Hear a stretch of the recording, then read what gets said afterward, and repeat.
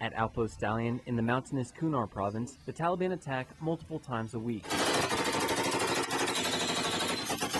Often, these attacks are from heavily wooded neighboring ridgelines more than 300 meters away. And having a sniper on your side provides an advantage over the enemy. I saw one of the guys come in with M24. It was pretty new, so I figured he hadn't shot it. I decided to train him up on it so he could teach his other soldiers and it could benefit their unit.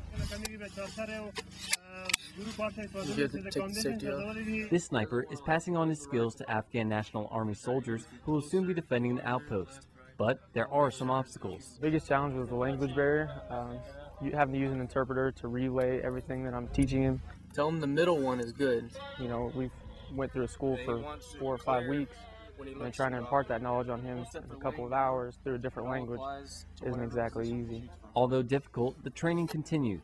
He listened really well. He picked it up quick, put it into effect immediately, and he started firing very fundamentally. He put all rounds pretty much on target. I was pretty excited about that. Sergeant Walker has used his sniper skills to fight the enemy, but as U.S. soldiers are replaced by ANA soldiers, the training he's provided will continue to affect the Taliban. This definitely makes it worthwhile.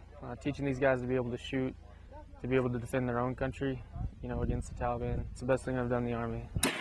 Marine Sergeant Jimmy Deshea, Outpost Stallion, Afghanistan.